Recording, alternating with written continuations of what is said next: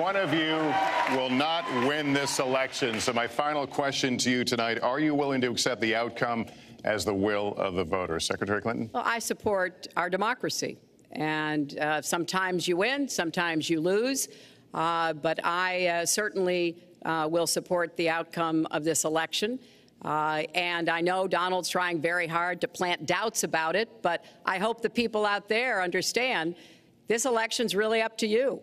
It's not about us so much as it is about you and your families and the kind of country and future you want. So I sure hope you will get out and vote as though your future depended on it, because I think it does. Mr. Trump, very quickly, the same question. Will you accept the outcome as the will of the voters? I want to make America great again.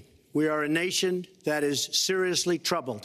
We're losing our jobs. People are pouring into our country. The other day, we were deporting 800 people, and perhaps they passed the wrong button, they pressed the wrong button, or perhaps, worse than that, it was corruption. But these people that we were going to deport for good reason ended up becoming citizens. And it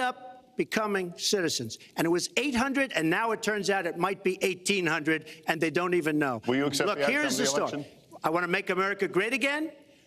I'm going to be able to do it. I don't believe Hillary will. The answer is, if she wins, I will absolutely support her. All right. Well, that is going to do it for us. That concludes our debate for this evening, a spirited one. We covered a lot of ground, not everything, as I suspected we would. The next presidential debates are scheduled for October 9th at Washington University in St. Louis and October 19th at the University of Nevada, Las Vegas. The conversation will continue.